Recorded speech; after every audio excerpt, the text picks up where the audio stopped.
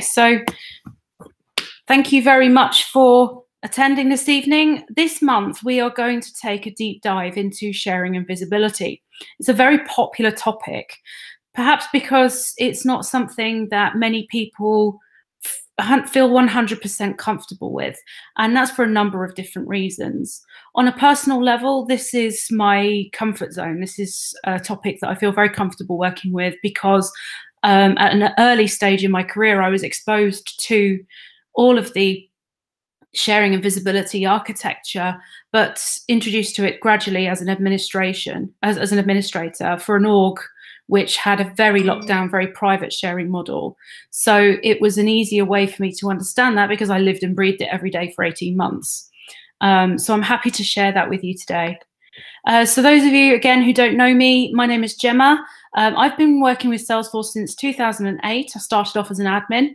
And since then, I have gone on to achieve 16 certifications, and I'm well on my way towards going in front of the review board later this year.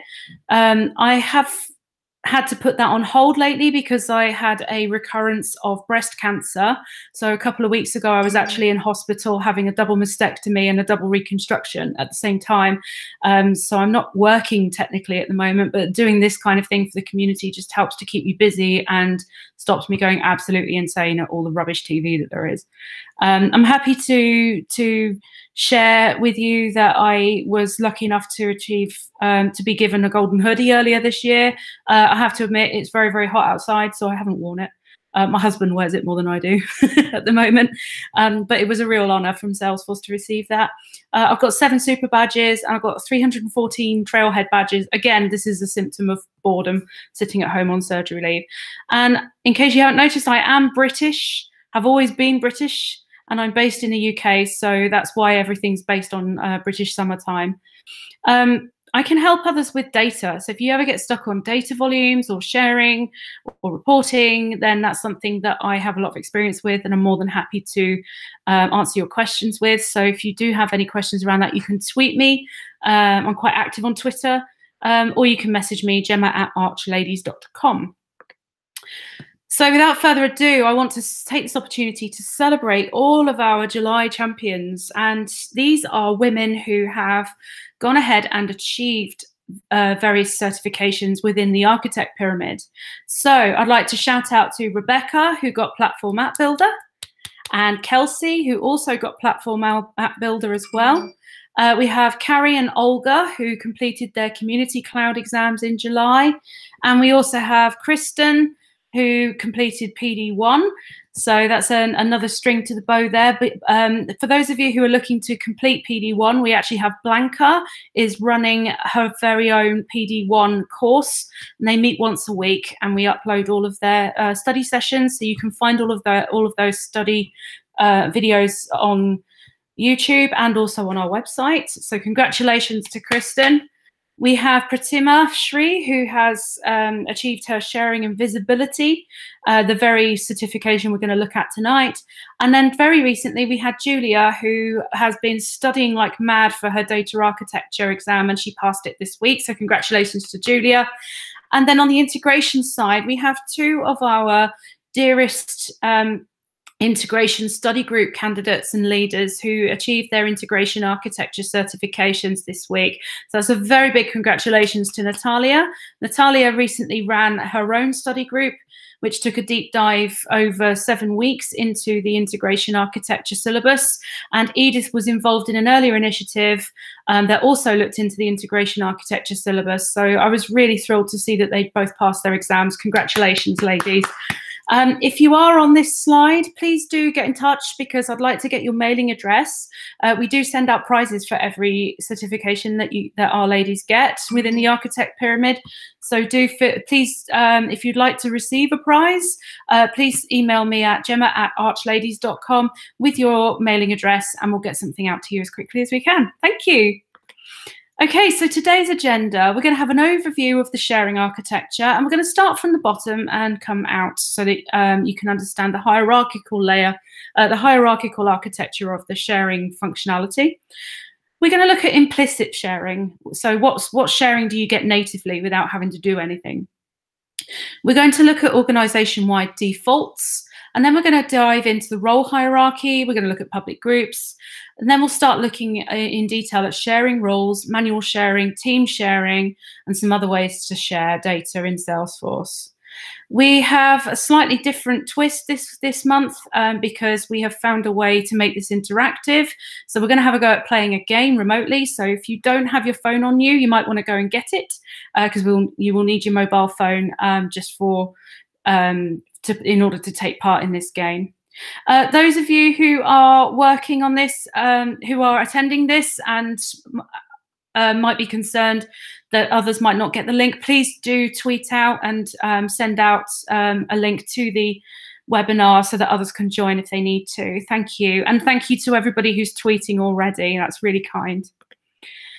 Okay, let's get started. So I mentioned earlier how sharing in Salesforce is very much a hierarchical thing. And what I've done here is actually try to articulate this graphically so that you can understand it better.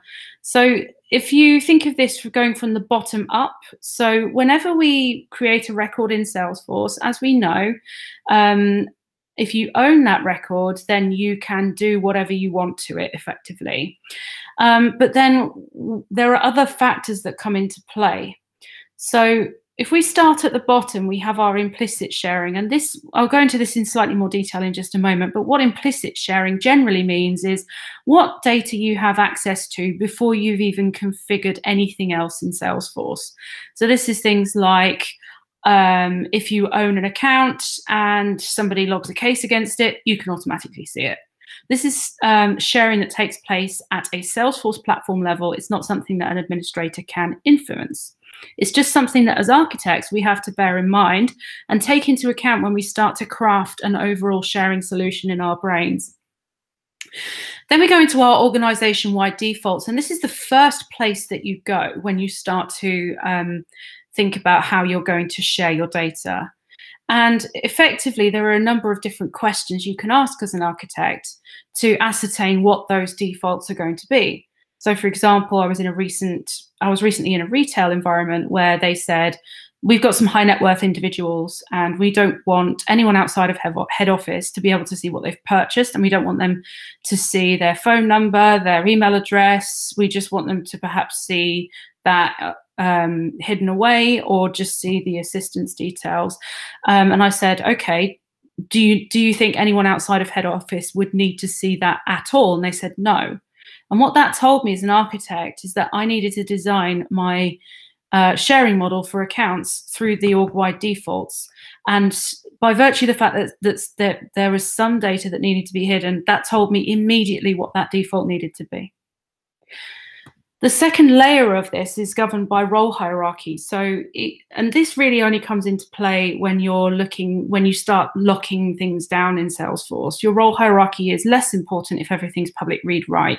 Just doesn't matter unless you're building some reports on opportunities and so on, in which case it serves another purpose. But your role hierarchy becomes very, very important if any of your org-wide defaults involve locking any data down, either at a read-only level or a completely hidden level.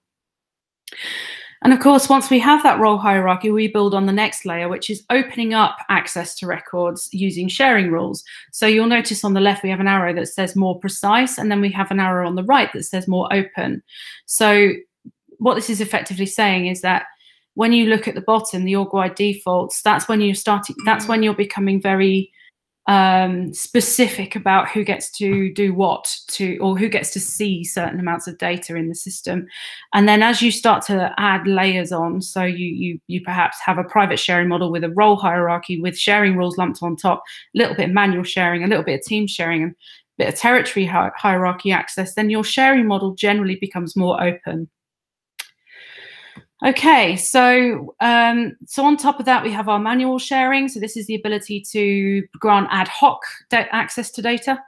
And then we have our team sharing. So if you have certain people that you always work with, or groups that you always work with when you're looking at accounts, contacts, accounts, cases, and opportunities. And then you have your territory hierarchy access, which governs the ability to have several people looking after one account at the same time, and to implement a strategic territory to your data. Territory structure to your data. Now, we've covered territory management in more detail. It was the very first study group that we ever did, actually, in December, which is available on YouTube as well. So I'm not going to go into that in a lot of detail today, but please do feel free to go and watch that video. So I'm going to start with implicit sharing, and this is right at the very bottom of our triangle. This is what happens out of the box without you needing to do anything at this stage. So, and there are sort of four types of implicit sharing that I identified. Two I got from Salesforce's study guide materials. The other two are just based on knowledge and bitter experience. So the first type of implicit sharing is parent to child. So what this means is, in plain English, it means that if you own a case, you'll be able to see its account. And if you own a record that is, sorry, so that's from a standard viewpoint.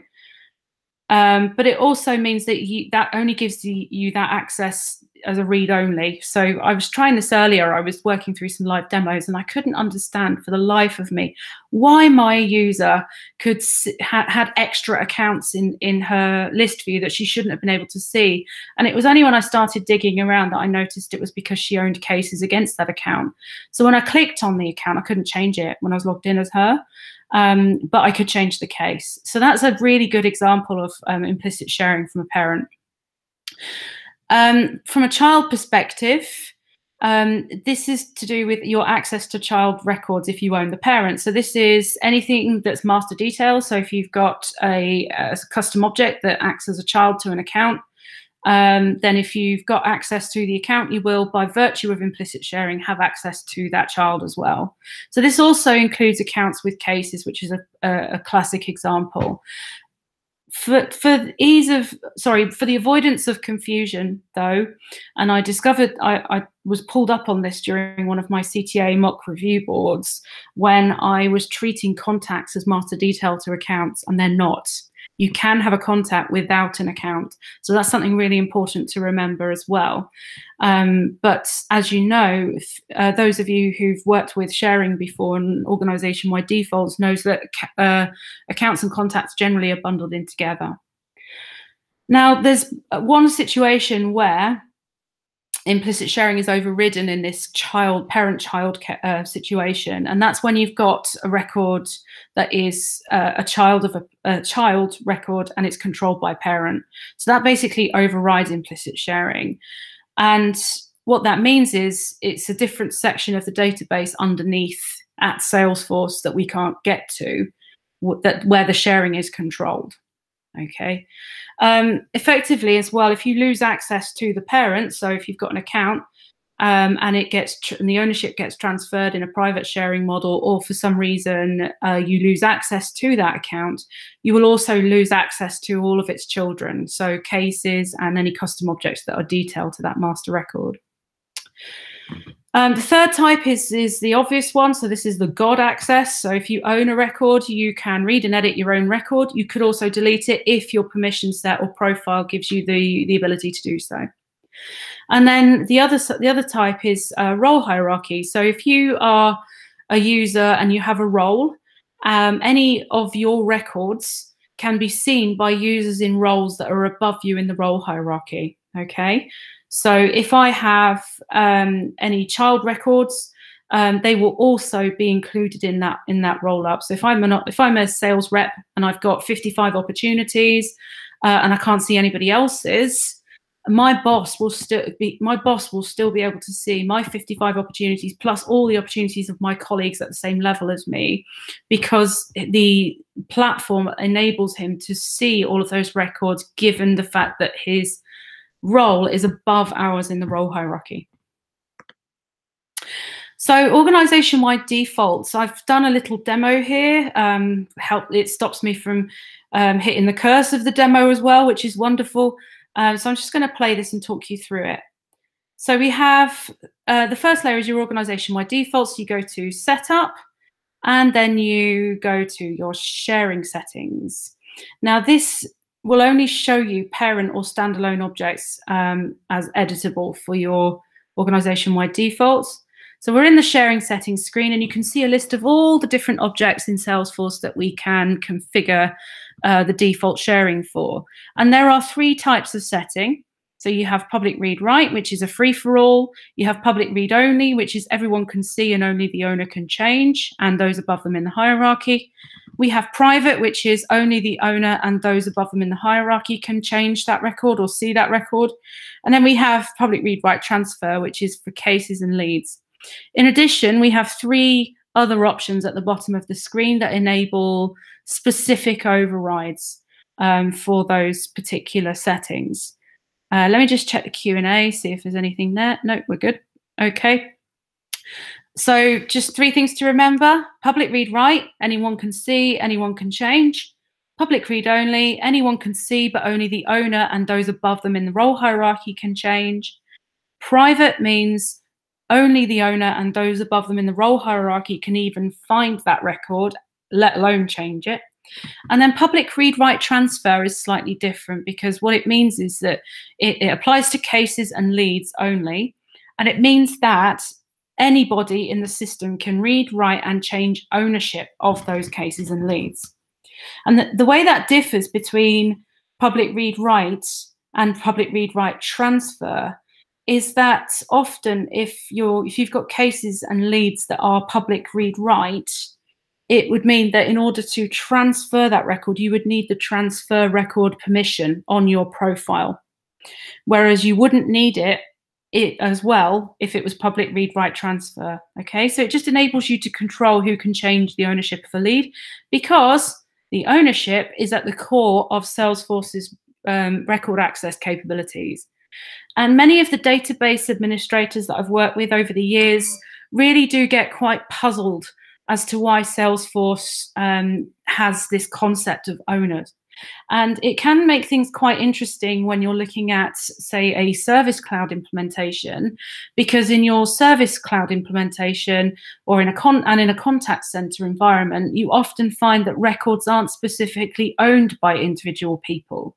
You would have that in more likely to be having that in a sales or telemarketing capacity, because you've got this concept of responsibility and people are being paid based on their activities with those customers. But in a contact center, it's less important. However, that does mean that in order to accommodate the way that Salesforce handles all of these records, that we actually may have to introduce some kind of business process into that contact center, or think of creative ways to handle that and avoid things like data skew, certainly if we are talking about very large volumes of data. The reason I actually really like the way that Salesforce has built this ownership model, because I think it's the right thing to do in a customer relationship management environment, to actually reflect the relationship that is being held by the business with your customer or prospect. And really, it's a no-brainer. You want to look at an account and understand who's closest to that customer, who owns that relationship. And it also means that users can collaborate in a more structured way as well, so that you can reflect, okay, I own this, but I have these people supporting me with it. So I like the fact that it ties sharing into that, especially in competitive environments where you may have hundreds of salespeople and they can't see each other's opportunities for whatever reason. Now, the key concept here is that each record in Salesforce has an owner, and that owner could be a user, a queue, or a territory. However, it's important to remember that if you've got parent-child relationships, so let's say you create 2 custom objects, one is an invoice and the other is invoice line items, and invoice line items is a child to the invoice, then actually only the invoice would have an owner. if it wasn't related, if it wasn't detailed to another record, if that makes sense. And the invoice lines would not have owners because technically they don't need one, because they are children to the invoice and the invoice has an owner. And that makes sense in an AR environment as well, because you would have the AR clerk who's taking responsibility for raising and tracking that invoice, owning it in the first place. That makes sense. So it ties in with the business needs as well. Now, what I've done here is actually try to articulate visually what this ownership model technically looks like behind the scenes. So I'm using accounts as an example. With each account, once you start looking at a private sharing model and you enable account teams, this system table is called is available at that point, and it's called account share. And what this effectively does is creates a junction between a group membership table and an account record. So it says in this account share table, it would have the ID of the account and it would have the ID of the group membership. And the group membership here is reflecting the fact that a user can be part of a group can be part of a group, and a queue can be used to share account data as well, because it acts as an owner, if that makes sense. So effectively, from an entity relationship perspective, what the system is doing here is handling the ability to share data based upon group membership as well as ownership.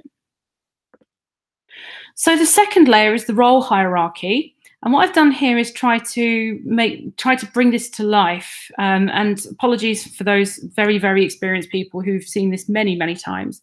But it's an important part of setting up your sharing model, because it dictates what it contributes directly to implicit sharing. So I'm just going to hit the button here.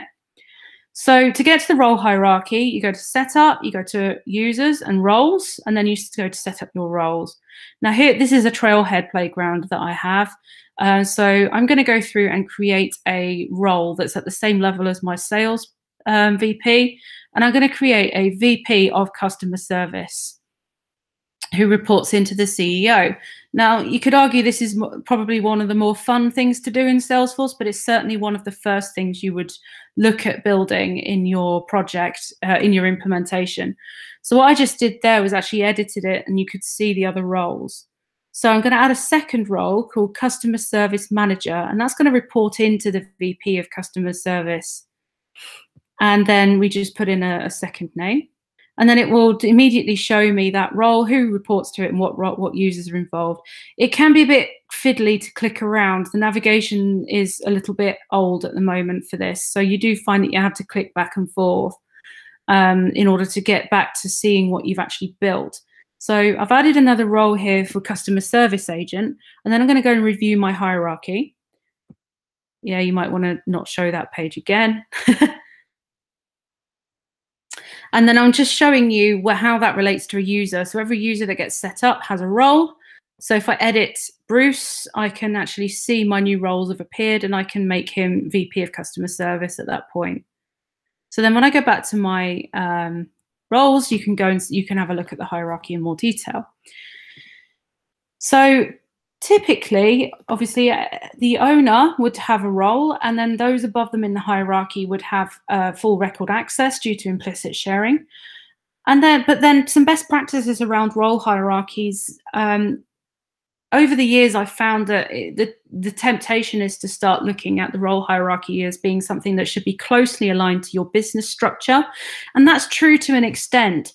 But actually, what I believe is most important is actually being able to align your hierarchy to the sharing requirements of your org.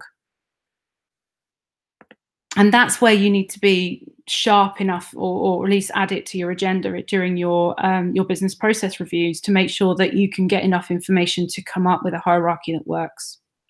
The other thing that we have to consider with role hierarchies is how easy it is to maintain. I've seen some absolutely formidable role hierarchies in my time, with perhaps in excess of 50 to 70 different roles. And it's caused problems in the past for admins. They lose a lot of time trying to find out which role a new user should have. But also, can you imagine if you had single sign-on and just-in-time provisioning as well, how much data you would have to put into your federation service, and things like Identity Connect and Exchange, just to synchronize the roles. It would take quite a lot of time. So always think of your admins. If you're a consultant, you're not going to be in that customer forever. So my advice is just to keep it as simple as you can for now. Okay.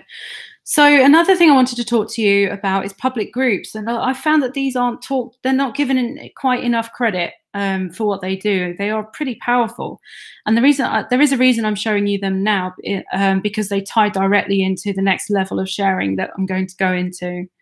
Public groups are a way of grouping people, grouping other groups, grouping roles and subordinates together in order to share data with that group. Okay, and it's typically something that we tend to set up as part of the implementation, but it's usually based on the consultant's best guess of what groups are needed in order to deliver against the requirements that they've got. And certainly from an administration perspective, they do require a little bit of maintenance, but I can show you a handy way of reducing the amount of maintenance that's needed for these public groups. But also, I think another reason I think they're undersold at the moment is because it's not really a topic we tend to go into when we're looking at business process reviews. We tend to focus on the more fundamental requirements. This is less functional, more of a supportive tool and feature, so we tend not to discuss it in big detail, but it's definitely something I would recommend sitting down with your admins and going through just to make sure that they make sense. So here's one I did earlier. So to get to that, it's under the users section in setup. So we go to public groups, we hit new, and I am going to create a group called all of sales. And then I start to look at the items I can add. I'm just zooming in a bit. So we can actually add roles and subordinates, public groups, and users to this group. But I want to make this easy. I don't want my admins to have to keep adding individual users. So I'm just going to add my role and subordinates, my sales roles. So that means that automatically when I add a new user, they're going to inherit. They're going to automatically end up in that group because they've got the sales role assigned to their user. So it's less admin overhead for the users. It's less admin overhead for new users. Then I'm creating a second group called sales and customer service. And I've just added my existing public group called all sales, and I've added my customer service role and subordinates as well. And now I've put together an example of an individual's team. So in this team, I'm just going to add users. So this is me and Laura in this team. And it just helps to give us more of a matrix. So if I decide to add a specific group to an account as an account team later on, then I can certainly use that. And now finally, this one is just customer service minions. I don't want the VP in there. I don't want anyone else. I just want to put my customer service department into this particular public group because there might be things I need to share that I don't want to involve the VP for. And then finally, we have our management group. So in our management group, we're going to add in our roles, which is the CEO and the VP of customer service, and save. And that enables us to share things like report folders with just that team if we need to. Okay, so sharing rules are our third layer. And what sharing rules do is it enables us to open up access to records based upon record ownership or criteria. So for example, if we have a private sharing model, so everything's locked down, only the owner and those above them in the hierarchy can see that record to begin with. The sharing rule would enable us to actually go round that or that default that we've set. So for example, it's a private sharing model full of accounts, 4 accounts, and we have made every single account private. So, but nobody can see or edit any record unless they own it or someone beneath them owns it. But we have a finance team and they need to raise invoices. And the finance team needs access to customer records. So we can use sharing rules to allocate that access and grant that access to the finance team, but we can do it in a restrictive way. And I'm going to show you how. So I'm going to start by creating a group called Finance. And I am going to go and add, because I've been in here and added a few more since, I'm going to add my role and subordinates, my CFO. What that means is it's going to involve, I'm going to show you what the hierarchy looks like now. My CFO has a VP of Finance, has an AP team leader, has an AR team leader, has a financial controller and a management accountant. So that's effectively the same as adding the entire finance department. It may be I want to create a group for AR only, which I can easily do.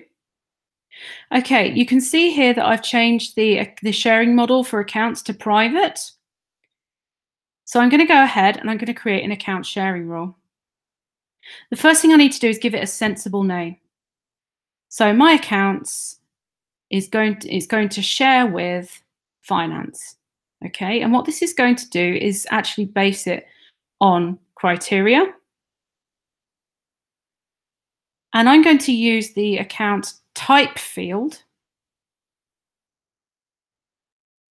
And I'm going to set it to customer. Now, just something to show you. If you start typing and then look up and you don't find the option you need there, don't forget to clear it out of the box, because if the option is not there in your pick list, then it's not going to find it.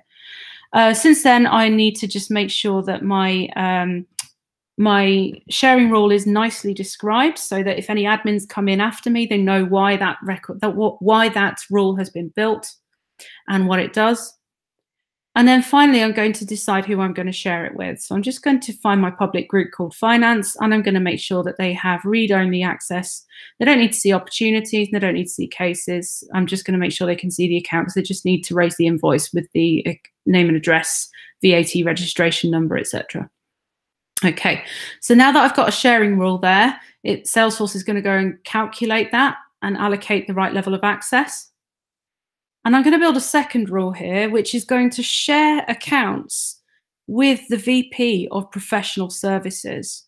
And this will enable the VP of Professional Services to have a look at the pipeline and see what kind of consulting projects are going to come through, so they can plan their resourcing accordingly. So again, nice. Let's be nice to our admins who come along after us. We'll make sure that we put our description in. And then we're going to actually this time base our sharing rule on roles and subordinates. And I've picked the CEO because the CEO is right at the top of the hierarchy. So the CEO has access to everything in the system. And then I'm going to share that data with the VP of Professional Services. And I'm going to make sure they can see opportunities and cases, just in case there are any alarm bells ringing around that customer that perhaps the Professional Services VP needs to understand. Okay, so that's how you set up sharing rules. Now, the fourth layer is manual sharing, and you would use manual sharing just for ad hoc records. So let's say I'm going to use my high net worth individual example for that. So let's say head office are the only ones who can see that Mr. Celebrity has bought an entire wardrobe full of suits, but actually this particular person has been going to the same shop, the same branch of the store regularly. So the store manager needs to be able to see that data. That's something you could use manual sharing for, because it doesn't happen often enough to justify needing a rule or a team or anything like that. So let's have a look at that as an example. Now, unfortunately, this doesn't work in Lightning, so you will have to switch to Classic, unfortunately, but that's just at the time of recording. So we go to the account, we look at sharing, and what this also does is gives us the advantage of understanding who's got access to that record and why. So you can see, if I just pause for a second, that the VP, the person in the role of VP Professional Services can see this account on a read-only basis because there is a sharing rule that allows him to do that. Then we have Eric, Gemma, and John. Eric can see the owner because it says associated record owner or sharing. Now, this is an example of implicit sharing kicking in. He obviously has some cases on there. So that's why he can see the account. Then we have Gemma. Gemma is the owner of the record, so she can do what she likes to it. And then we also have John Williams, and he has read-only access to the account for the same reason that Eric does too. So he obviously has some cases against that account as well. Okay, so we're going to add a new member, and we can add a public group, a role and subordinate, and user. But this time we're just going to add Laura as a manual, and we're going to give her read-write access to accounts and opportunities, and read-only access to cases. Done. Simple as that. So now she's got one-off sharing, and you can see on the right the reason for her having access is manual sharing.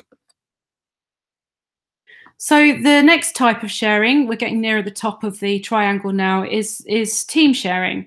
And we use this a lot in my first role because we had a private sharing model, but we wanted to be able to reflect where there was pre-sales support being allocated to an opportunity, but also be able to grant access to that data to the right people.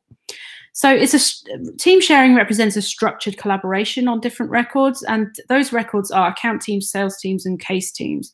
You can't have teams for custom objects, and you must switch on account teams first before you can use it. It doesn't work straight out of the box. Luckily, it's just a case of going to a page, ticking a box, and clicking save, and that enables it straight away. There is also another less talked about feature, which is called default account teams. And the use case for that is when you have pair-ups. So in this private sharing model, we had a pod system. So we would have one salesperson out on the road, and we would have one person based in the office all the time who would provide backup support. And it tended to be the larger spending customers, not the strategic ones, but ones that you wanted to make your team available for. So again, because this private sharing model, technically the on-the-road sales representative would own the account, but then she would have a partner based in the office, and he would be on her default account team. So what that meant was any records that she owned, he also had access to because he was on her default account team. So let's have a look at how that works. So to go to account teams, we have to go and switch it on. So we just hit enable account teams, and then we save it. And then we tell it whether we want to see the related list that says account teams on the account record itself. And then we can actually go ahead and define some roles as well. So you could add someone to your account team as a channel manager, an exec sponsor, a sales manager, a sales rep, a lead qualifier. For this case, I'm just going to add an IT support function. Certainly if there's any installation that's needed, any professional services, we can add that as well, which I've just done. And then what we can do is we can go and look at the actual account record and the user. And I think this is where I actually click on the user and find that I can't add a default account team member, but I want to show you the related list anyway. So if Eric has anybody on his default account team, you can see them there in the related list straight away. Okay, what I'm doing next is actually going ahead and enabling team selling as well. And this is slightly different. This is basically enabling the same functionality, but for opportunities as a separate entity.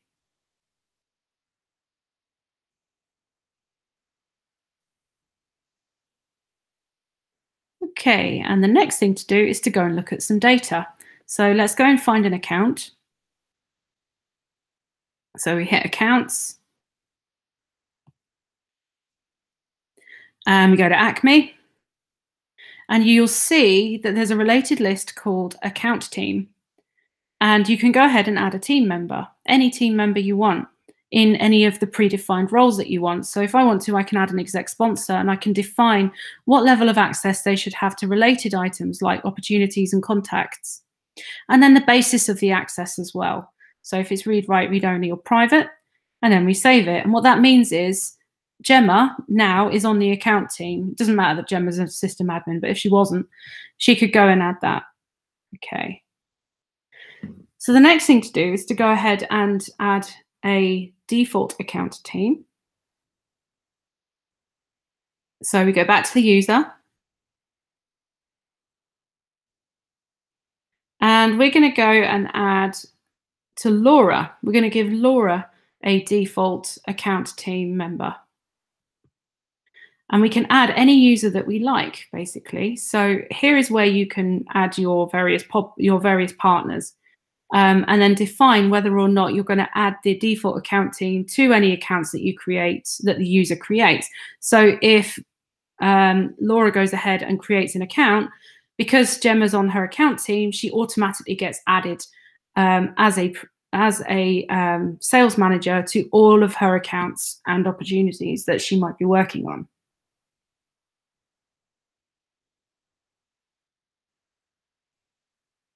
Okay, so the other thing here as well is I'm going to change the owner from Gemma to Laura, because I want to show you that Gemma's being added to that account team because she's on the default account team. Let's go to related and scroll down, and there's Gemma in the role of sales manager, which is what we just defined as well. So what happens if we go ahead and change the owner again back to Gemma? Well, Gemma doesn't have anyone on her account team, but she now owns the record. We're going to refresh, but she's still there as a team member. So we go ahead and refresh. And as you can see, that team member stays regardless of who is owning that record. So that's where that's an important thing to remember if you're changing ownership as well. So some other ways to share. There is a good list. So obviously you can share data through territory management, and we have a separate study group that you can make reference to where we've covered this. Also last month we did a community sharing and visibility study group, and we talked about external sharing in that session as well. So if that's an area of interest for you, we take a much more detailed dive into that through that video. You can also share through profiles and permission sets. You can use the view all data permission, which I would say just be very careful of. You can have view all and modify all per object within that profile and permission set as well. I would typically use those for individual groups of users which need an override. So for example, if finance needed to see every single account, not just customers, then you could just tick view all on a permission set for them.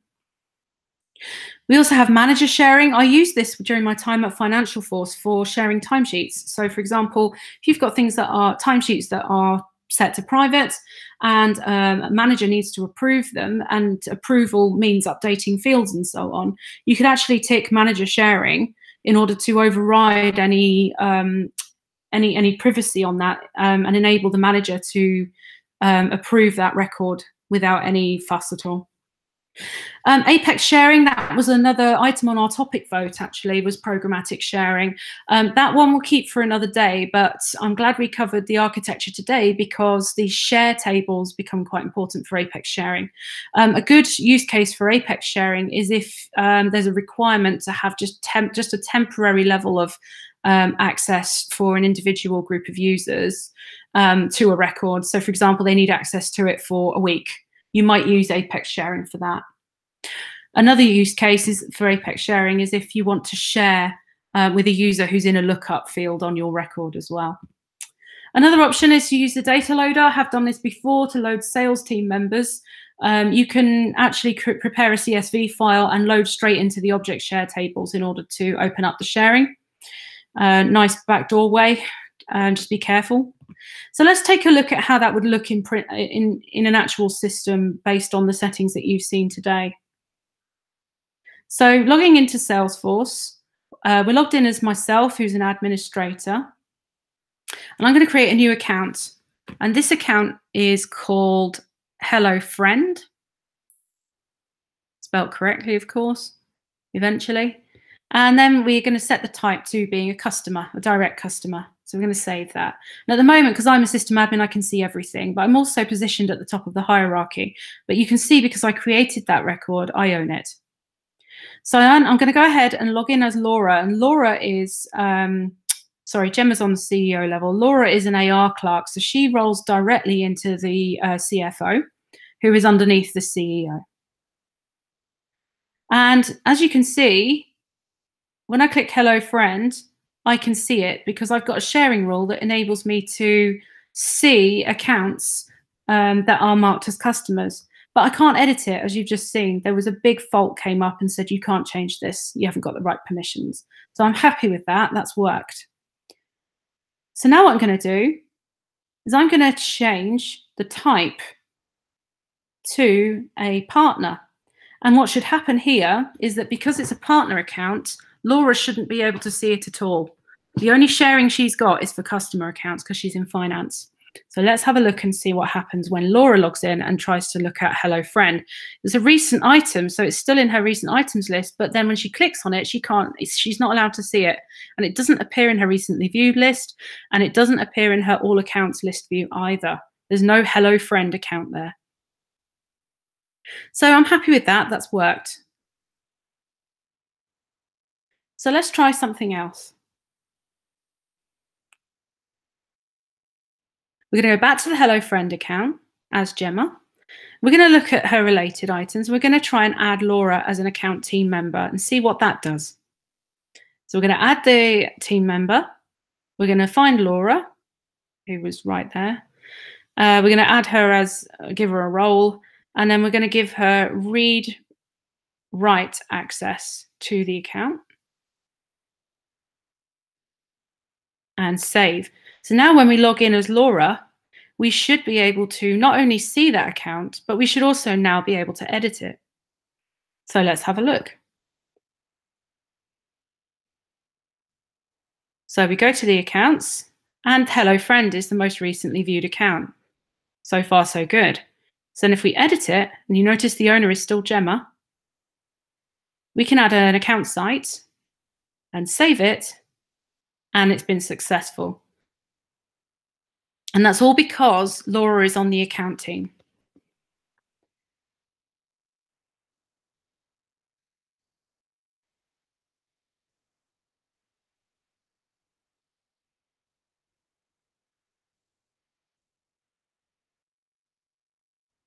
So now we're going to delete Laura. We're going to take her off the account team. And we're just going to double check that she can no longer see this account. It's because it's a partner account and she's not on the team anymore. So we can see it in her recent records, but we can't get to it. Again, I'm happy with that. So that's the power of account teams and a criteria-based sharing rule, coupled with the organization-wide default being set to private. Okay, now comes the fun. So those of you who've got your phones, you want to go into Safari or whichever browser you prefer to use and just go to kahoot.it. And then when you're asked to, you can enter in the game pin. I'm just going to start the game off. You're going to really enjoy this. It's good fun. I'd like to give a shout out to Stephanie, actually. Stephanie comes to the London User Group and she told us all about this. It's just a fabulous game. So what it'll ask you to do is just put in the pin. Oh, sorry, it's a different pin. 489739 is the pin. And it plays some crazy music.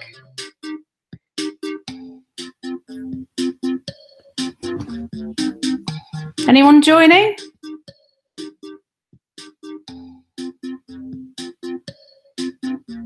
Oh, hello, Mel. Yay, here we go.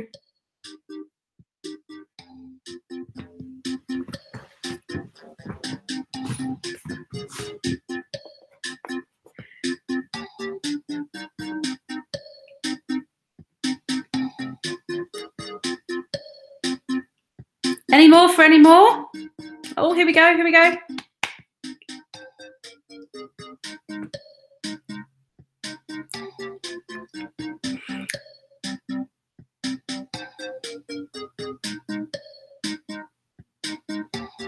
Okay, let's just get, oh, we got 10, got a few more. Anyone else want to come along?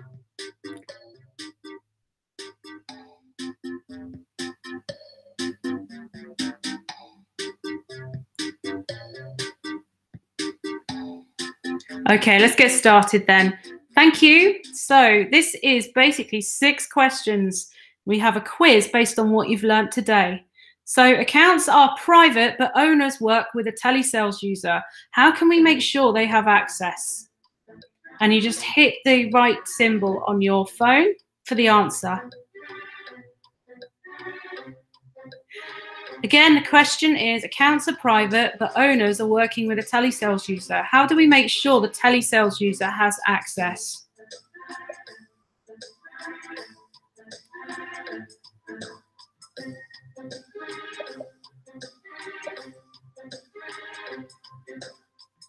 Okay, time's up. The right answer is to add the telesales user to the owner's default account team. That's absolutely correct. Well done. So congratulations to Randy, who got 678 points for that question. Michelle came second and Helen came third. Next one, win up to 1,000 points. What's the best way to give a new user access to accounts data in private sharing? You can have 2 possible answers here.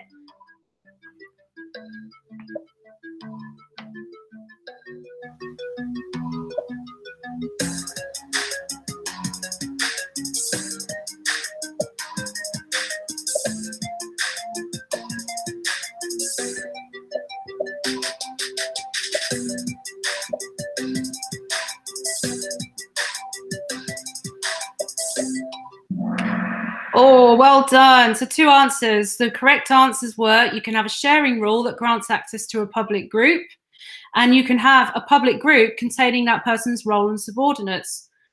Well done, everybody. So Randy, again, you're top of the charts. Okay, question 3. Users are stealing leads. We don't want to produce duplicate leads. So which OWD should you choose? There are 2 answers.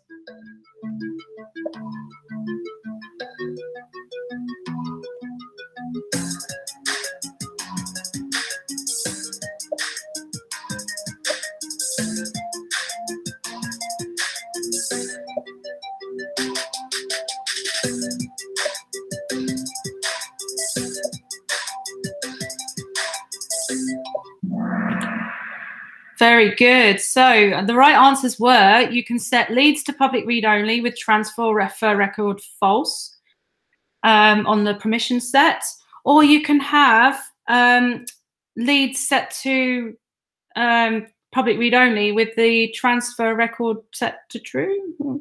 I'm sure that's not right. Anyway, apologies. Okay, next question. Finance person needs to see a very private record as a one-off. What's the solution? It's a one-off share.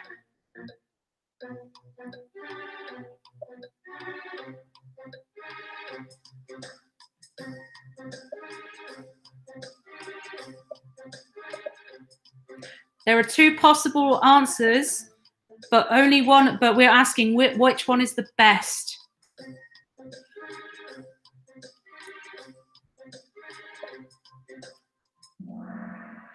Yes, congratulations. We manually share the record. Congratulations, Michelle. You smashed that one. Okay, what's the difference between public read-write and public read-write transfer?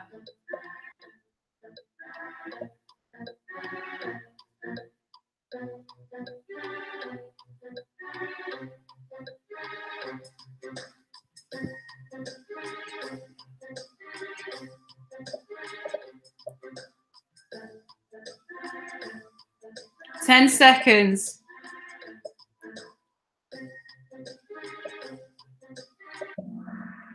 You can transfer cases or leads regardless of owner and without any other permission. So congratulations to Helen, who smashed that one. Okay, question 6, last question. Cases are private, but account owners need to see them for their accounts. What solution is the best?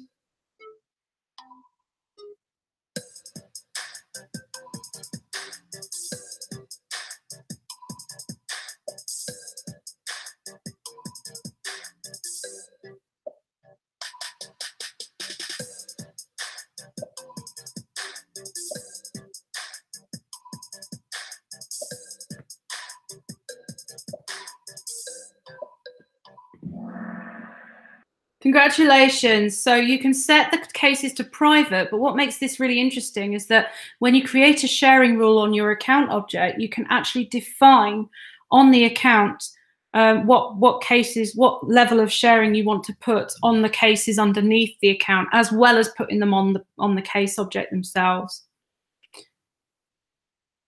Okay, so let's have a look. So Helen, you came top, followed by Michelle, and followed by Just a Girly Geek. So congratulations, everybody, and thank you so much for playing. I will save those results later on. Okay, thank you. I hope you all enjoyed that. It's a really, really good app. Are there any questions that we can take at all? Please please feel free to ask any questions that you like. I'll just see if I can get to the chat.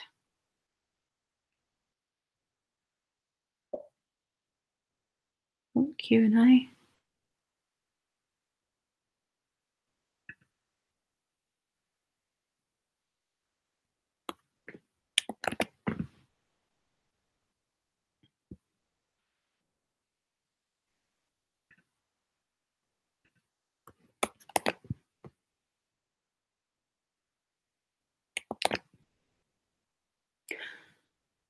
Okay, well, if anybody has any questions that occur to you, if you have any questions that come back to you later on, please feel free to tweet me or send me a message, and I'd be more than happy to answer your questions. You can also put them in the comments on the YouTube. So some great resources that you can use. There's a really, really good blog that I found today called Behind the Scenes of Record Ownership in Salesforce, and that really helps to understand exactly what's going on under the bonnet in terms of the record ownership. We also have the architecture trail mix on Trailhead, and we have two really excellent white papers from Salesforce. So there's record level access under the hood. Shout out to Andrew Hart, my boss, who sent me a copy of that today, or referred me to that today when he was checking my presentation. We have a guide to sharing architecture as well, which is an excellent resource that you can use for studying for your exam. And then I've put on my blog, on my personal blog, there is a post about sharing and visibility exam tips. So I hope you find that helpful as well. Thank you very, very much for coming, everybody. If you want to get involved, we primarily work on our community group. That's where we keep the conversations going, but we're active on Twitter. And we also have a website, archladies.com. And on this website, we've got quite a few goodies that you can look at. So we have all of our recorded sessions. We recently did a mock review board that are there. That's posted there, and on the right hand side you can go through all of our study group recordings. We also have a section where you can get inspired, so we've got 2 podcasts out that you could listen to. We also have member stories. We like to get to know all of our people as part of our group, so if you want to get involved, please do tell us your member story so that we can feature you on our website and tweet you out. If you do tweet, we have 2 hashtags that we regularly use. We have Ladies Be Architects, and we have Journey to CTA. And you can mention us on Twitter if you like, through Arc Ladies. Here's our Twitter feed. We're fairly active on there. And there's myself and Charlie who have access to that account. And then other things that you can do is come and see us. We have got a few events that we're going to. So Charlie is going to be speaking at Forcelandia, and we've got some amazingly exciting sessions planned for Dreamforce this year. So really looking forward to that. We're also going to Inspire East in Cambridge in the UK in October. And Charlie will also be talking about the architect journey at Florida Dreaming. And then I'm off to Paris in November. And then for next year, we already have one event for next year, which is the brand new Year Dreaming event, which is going to be in Brussels. And it's the first Benelux event. So I'm really excited to be going to that as well. So you can come along and watch our sessions. We also have a swag store. So if you want to buy a t-shirt or a hoodie or a phone case or a notebook, you're more than welcome to do that. And you can get to it through our website. Thank you so much, everybody, for joining us. If you've got any feedback, then that is more than welcome. Always looking to improve. And if you are interested in running a study group of your own, or perhaps volunteering to run one of the monthly groups so that you're not stuck with my voice all the time, again, we are all about giving you the opportunity to take part in the community and to blaze the trail for other architects and would-be architects. So thank you so much for joining us, and I really hope that you found this useful. Take care now, everybody. Bye-bye.